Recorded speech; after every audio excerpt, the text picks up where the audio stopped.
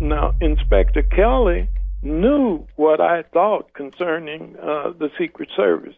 And I knew that the Secret Service were probably out drinking the night before, and I just suspected it. I highly suspected it, and it came to be in actuality just like I said it would be. Well, it's in Jim's book, Crossfire. They were up till 5 a.m, some of them, I guess. That's right. And I can tell you for sure there was a big cover-up there because they were up till 5 a.m. drinking hard liquor, mixed drinks called Salty Dicks, which are composed of vodka and grapefruit juice.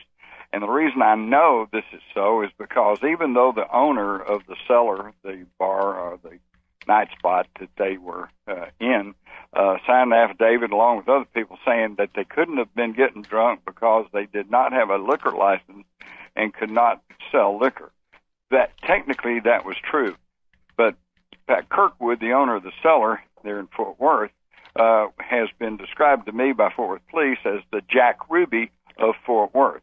He knew all the cops, he knew all the reporters, he knew all the city, county officials, and if you were anybody, you would go to his club and he would give you an alcoholic drink for free, okay, currying favor with all the people in authority. And how do I know this is true? Because as a teenager in high school, I was hanging out with some of the older reporters, and we went to the cellar, and I got some alcoholic drinks there. What? because I happened to be with them. Okay, and it not only was it illegal for them to give alcohol since they didn't have a liquor license, but needless to say, I was underage.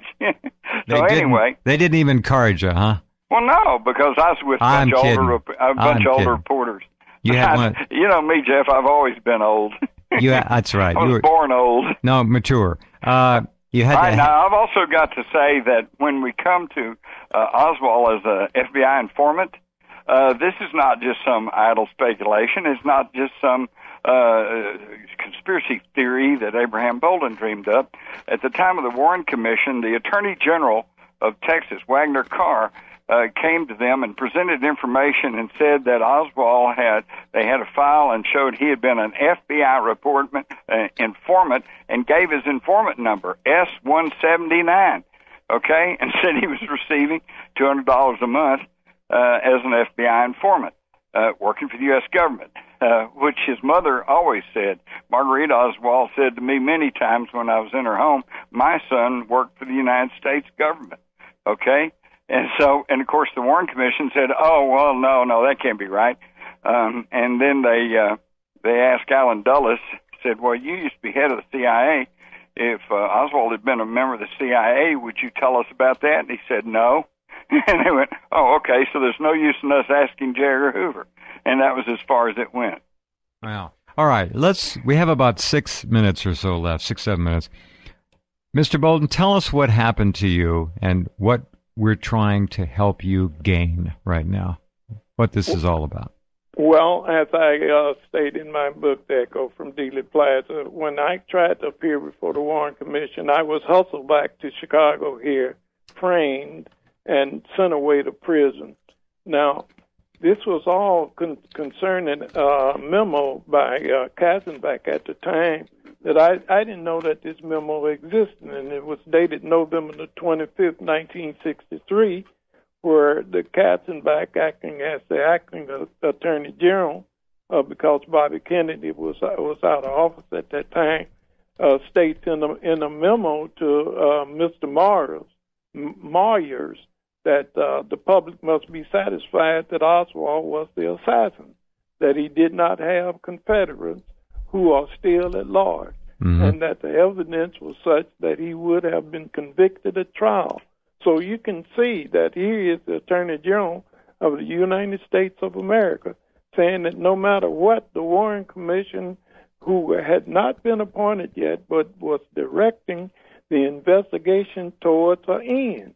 And anyone that has any investigative experience at all know that you can't investigate a thing from a conclusion that's already in your mind.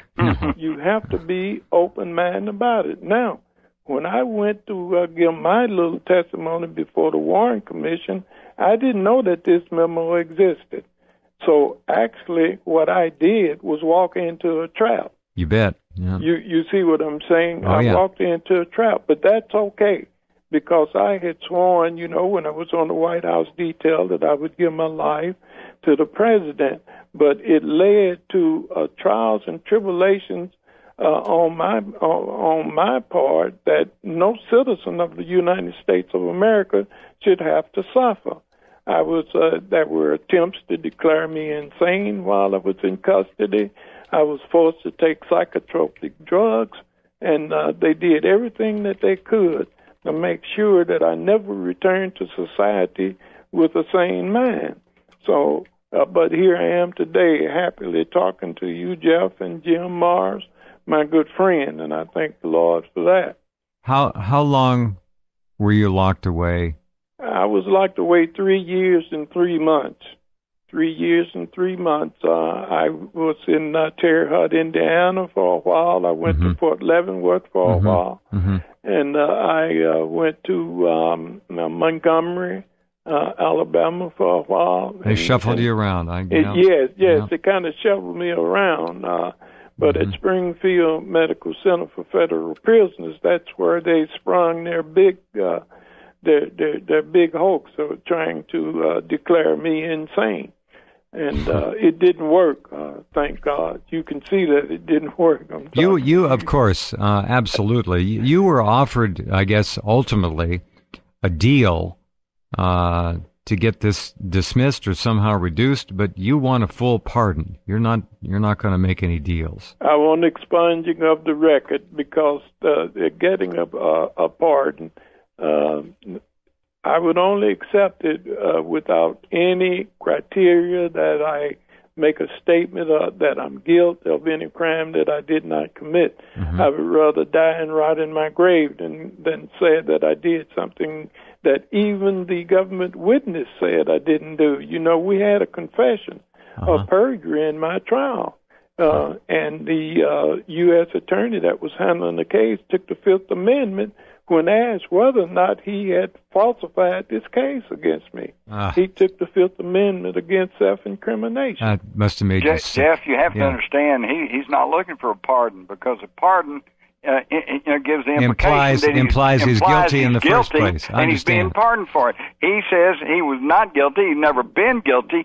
So he wants an exoneration. Okay, he just wants the whole thing cleared up. And I assume. Well, thank you. That's why he's doing an apology, but No, he's doing more than that. That's why I brought the word up, because it's not applicable here. The man is guilty of nothing, and to expunge the record, and I'll go further.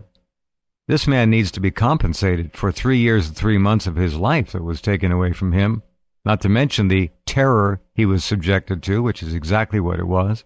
Yeah, but let me throw this in, knowing Abraham Bolden as I do. He is a good Christian man. He's not in it for any money. I understand. He doesn't want money. I know. He just wants to be exonerated. Well, the only reason I raise that is because a man of his religious and spiritual conviction could use that money for good, and I know he would, should there be some compensation. How can we help Abraham? Well, we need to obviously click on your name and go to your website. I guess the whole thing is there. How do we go about helping you getting your record cleansed? Well, I think that the more people that write in and write the president, sign the petition that's on, I think it's one on your website now, isn't it? Yes, it's connected right to your name. And, yes, it's connected right to my name on your website. And they can also, as a matter of fact, the website is www.echofromdealeyplaza.net.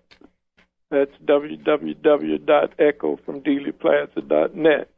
And the name of my book is Echo from Dealey Plaza, so you can't forget that. I appreciate it if the people would, purchase my book and read about it, because after all, the American people deserve to know the truth about this. This has been a cancer on America for the last 50 years. And as I said before, they deserve to know the truth if we're going to be a constitutional democracy. I want to thank you on behalf of America, of our great people, for serving our country and continuing to serve the highest principles of American patriotism. Abraham Bolden, you're a remarkable man. Thank you for being here. Thank you very much, Jeff. And Jim, goodbye. I'll be talking with you maybe in November. Okay, I hope to see you in Dallas. All right, then. Good night. And Jim, thank you for making this possible. That was just extraordinary. Yeah, well, this is an extraordinary story. Indeed. Indeed it is. All right, talk soon, my friend. Okay, bye. All right, good night. All right, that's hour one.